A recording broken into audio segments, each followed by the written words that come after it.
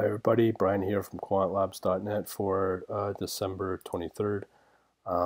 Just wanted to put up an article from KD Nuggets about a software IT guy wanted to know what level of math he needed to really be a fully fledged so-called data scientist. So he put up an article on this and he's doing a self-study course. So the big ones that he noted are basic algebra functions, um, as well as calculus, and he explains in more detail, but I'm going to give you my opinion in a minute. Linear algebra, stats and probability, and I guess this newer one, optimization theory and algorithm and analysis.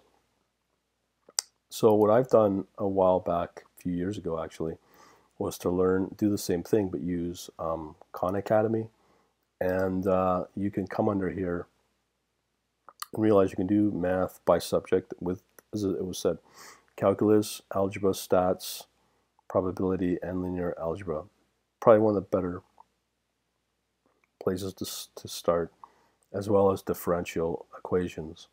So this is all for free. It's put out by Sal Khan, and he walks you through each video tutorial. Um, and yeah, you can go through the YouTube channel as well and go through it. It takes a while, but it's well worth investing to understand the different important elements of doing this, to be a more closer to a quant that most people want to be at. So I just thought I'd put that out there, and being December 23rd, happy holidays for myself. Over and out, later.